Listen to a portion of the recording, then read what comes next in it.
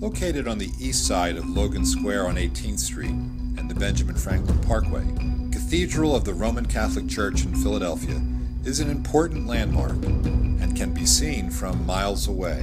Topping the cathedral is a huge dome, 51 feet in diameter, rising 156 feet above the pavement. The interior of the cathedral is cruciform and designed in traditional Roman Corinthian style.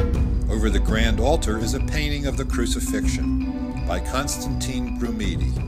On this day in Philly history in 1846, the cornerstone of the building was laid by the Right Reverend Francis Patrick Kenrick. That day, 8,000 people attended the ceremony. The Cathedral of St. Peter's and Paul is the largest brownstone structure in Philadelphia and the largest Catholic church in Pennsylvania.